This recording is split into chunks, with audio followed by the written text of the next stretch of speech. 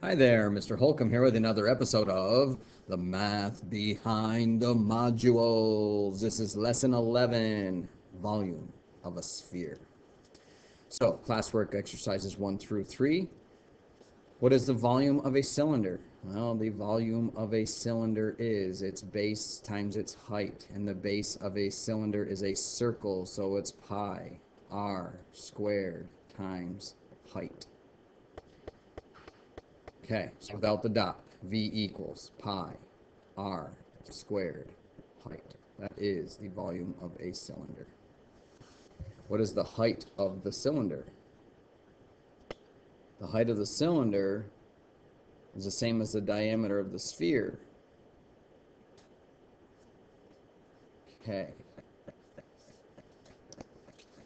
Okay, so if this is our diagram, we have a sphere inside this cylinder. The height of the ball is right at the top of the cylinder, so we can assume that that is right across the top there. It's touching at the top. That has the same height. So if this is a radius of the sphere, okay, and this or the cylinder, then the radius of the sphere is going to be the same. And then if I rotate this ball around, then this would also be a radius to here, and this would be a radius down to here. But then if I move that outside, that is our height. So the height of the cylinder is 2 times the radius. So I'll just write that over here. H equals 2r. Number 3, if the volume of the sphere equals 2/3 the volume of the cylinder with the same diameter and height, what is the formula for the volume of a sphere? Okay, so now they're saying it's 2/3 the volume of the cylinder. So the volume of a cylinder is pi r squared times height. So the volume of the sphere is 2/3 that. Okay, so I'm going to write down a formula here for this, and I'm going to refer to volume of sphere instead of writing this every time as just simply V. So I'm going to say the volume of the sphere is going to equal 2/3 the volume of a cylinder, and the volume of a cylinder is pi r squared times height. Okay, it's from right up here. Volume of the cylinder, pi r squared times height. But now if I know h is 2r, I can substitute it in. So now I can say the volume of the sphere is 2/3 times pi r squared times my h, which is 2r. Okay, so I just substituted h with 2r because the height is 2 radii. And the volume is then 2/3 pi. Actually, let's put the 2 in front. 2, I just moved the 2 out in front, pi, and then r squared times r is r cubed. Okay, so now we're leading up to something here. So then if I multiply 2/3 times this, 2/3 times 2 is 4/3, and then we have pi r cubed. So there is the volume of a sphere, 4/3 pi r cubed. Okay, so example 1 says to compute the exact volume of the sphere shown below. So we always write our formula, don't we? Volume equals 4/3 pi times the radius cubed. So therefore my volume is going to equal 4/3 pi, substitute in my radius of 4 cubed. So the volume is going to equal 4/3 pi, and 4 cubed is 4 times 4, which is 16, times 4, which is 64.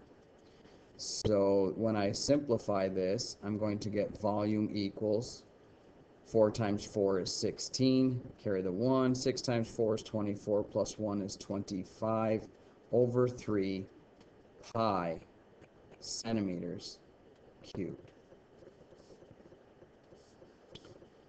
Okay, so there it is.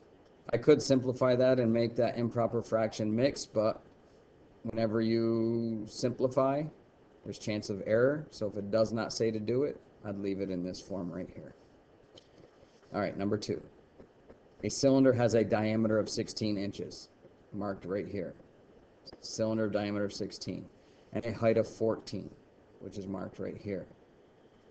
What is the volume of the largest sphere that will fit into the cylinder? In other words, the largest sphere that will fit into this cylinder will have the same height and the same width. So obviously I can't put a sphere in here that's 16 because then it would stick out the top 2 inches. So the largest I can go is 14. So if my sphere can only go over to the edge this way, and that's halfway, then its radius would equal 7. And if I go 7 over this way, that's 14, and then it's touching the sides. I can't go any larger because if I went 16, it wouldn't fit. So it can't be any wider than the sphere. So there's still going to be 2 inches of space at the top here, but it will be hugging each side. So we start with our formula. Volume equals 4/3 pi times the radius cubed. And our volume equals 4/3 pi, substituting in our radius of 7 cubed. So the volume equals 4/3 pi, and 7 times 7 is 49, times 7 is 343. Okay. So 3 will not go into 343, so I'm just going to multiply my tops. Think of that as over 1. So I'm going to get the volume equals 4 times 3 is 12. Carry the 1. 4 times 4, 16, plus 1 is 17. 4 times 3 is 12, plus 1 is 13, over 3 pi. Inches cubed. Okay, again, the 3 will not go into 1,372 evenly. It did not say to simplify it, so we are done. There it is. 1,372 over 3 pi inches cubed. Okay, so now you have exercises 4 through 8. It says to use the diagram and the general formula to find the volume of the sphere. So try these 4 problems or 5 problems and pause the video, and then when you're done, come back and see how you did.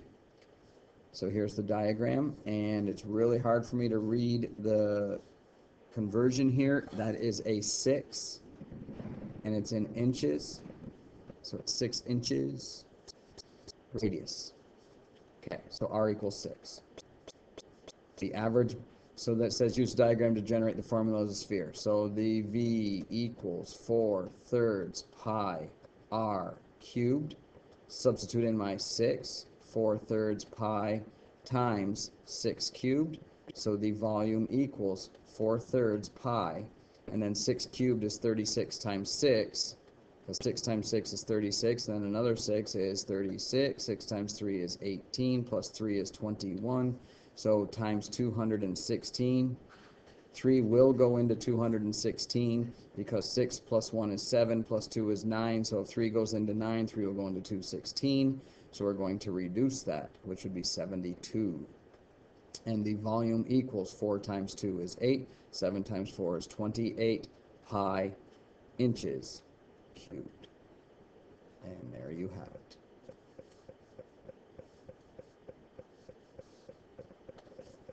Number 5, the average basketball has a diameter of 9.5 inches. There's our key. So the first thing I'm going to do, I'm not even going to read any further. I'm going to divide that by 2. I want radius. Half of 9 is 4.5. Half of a half is a quarter. So that'd be 4.75. 4 3/4 is half of 9.5. What is the volume of an average basketball? Round your answer to the 10th place. Okay, keep in mind what that says. This time we're not going to leave it in terms of pi. Volume equals 4/3 pi R cubed. Don't get lazy and quit writing the formula. Always, always, always write your formula. So therefore the volume equals 4/3 pi times 4.75 cubed. Okay, I'm going to use my calculator now because these are not very friendly values. Okay, so I brought in the calculator. So I'm going to do 4.75 cubed. So 4.75 cubed is number 3 here. 4.75 cubed is 107 point. So I'm going to write that first. So it's going to be 4 over 3 pi, and it was 107.171875. Now I know it says round to the 10th place, but we never round into our very last step, because if we round earlier, even we have to multiply or divide, we're off by even more. So let's just wait till the last step to round. So now I'm going to multiply that by 4/3 and pi, so I can do that all at once. And let me get my calculator back out here. So I've already got that. So now if I write times 4 over 3, 4 divided by 3 is 4/3, and then the pi button. So now I have the answer, 107.171875 times 4/3 pi, and hit enter. I get 448.92. The 2 is in the hundredths place, so I cut it off. I do not round up, so it's 448.9. And it is inches cubed. Okay, number 6. A spherical fish tank has a radius of 8 inches. Assuming the entire tank could be filled with water, what would be the volume of the tank be? Round to the nearest 10th place. Volume equals 4/3 pi r cubed. Volume equals 4/3 pi 8 cubed. Okay, so now I'm just going to plug this all into my calculator in one step rather than doing the 8 cubed alone. So here we go. So I bring out my calculator and I type in, and I'll use parentheses for my fraction, 4/3 times pi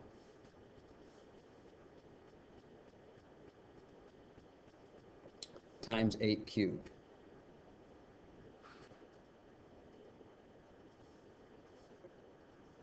Okay, so 4/3 times pi times 8 to the 3rd power equals 2,144.66. That 6 will make this a 7. So 2,144.7. 2,144.7. And it's in inches cubed. That is the volume of the spherical fish tank. Now we could take this one step further and determine how many cubic inches are in a gallon and figure out how many gallons it is, but they didn't ask, so I'll leave that to you if you are interested. Google it.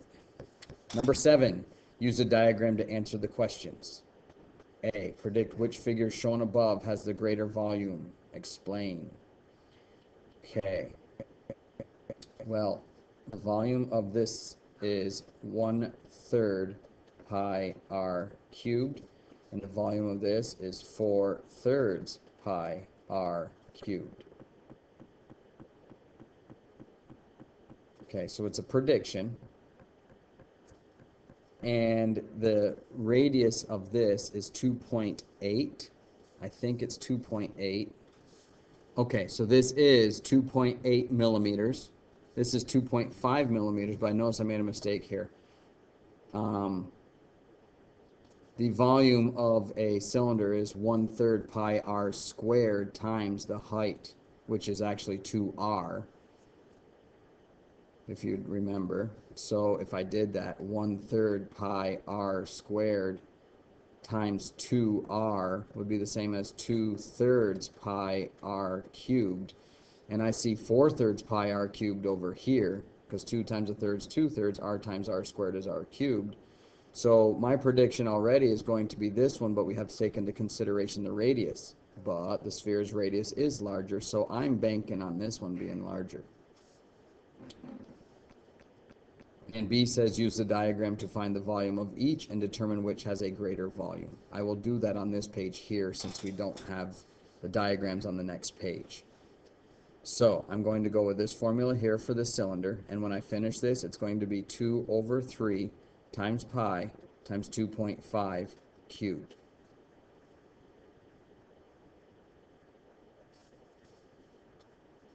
Okay, but I can't do that because that is just if the typical cone was double, and I just realized that 2.5 times 2 is not 12.6, it's 5. So I'm going to back this up to here and not put that 2r in because it's not equal to this 2 radius. I was thinking of a cylinder that is the same height as this, and it's not. This is actually taller. So my apologies there. So I'm going to put this 1/3 pi r squared times height back, and my height is 12.6, and then I'll plug in my radius, which is 2.5, and then I multiply that by 12.6, which is the height. Okay, and 2.5 squared, which is 6.25. So 1/3 pi, 2.5 squared is 6.25. Okay, and times 12.6. So I'm going to get the calculator.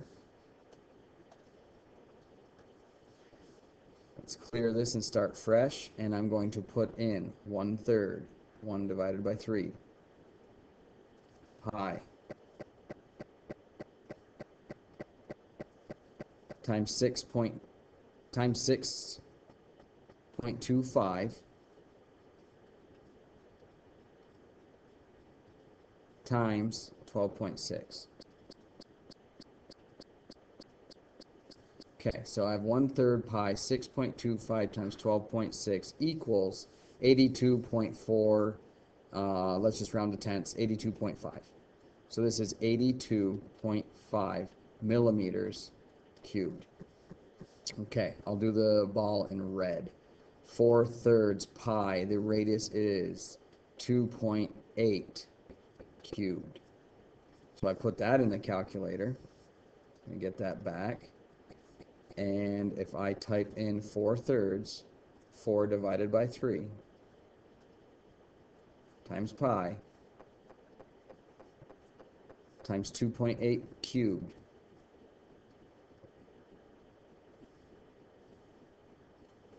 okay, 4/3 pi 2.8 cubed, and hit enter, I got 91.95 or 92 actually. So that's approximately 92 millimeters cubed. So the sphere was larger. Okay, so that's B. We're done with that. Number 8. One of two half spheres formed by a plane through the sphere's center is called a hemisphere. What is the formula for the volume of a hemisphere? Well, if a sphere is 4/3 pi r cubed, and I multiply that by a half, then it's going to be, this 2 will make that 4 a 2, and I get 2/3 pi r cubed. So that is the volume of the hemisphere.